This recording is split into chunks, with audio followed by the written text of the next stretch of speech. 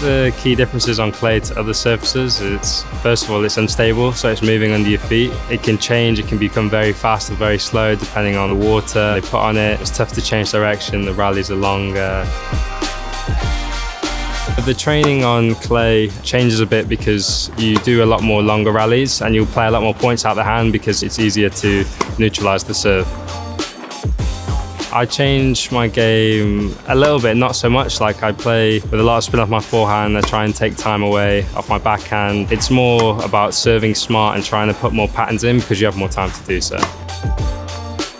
On clay you can come in because you have time, on grass you have to come in. It's easier to return on clay, but I like returning on grass as well. Oh yes! There's a lot of things at my game that suit well to both. When I was younger, my game used to change a lot. And then when I actually hit with him, he was doing the same things, but he was sliding a little bit here or taking a bit of heat off his serve and setting up for the next shot and stuff. So I guess when you get to a certain level, your game doesn't change. You just have to adapt more than change.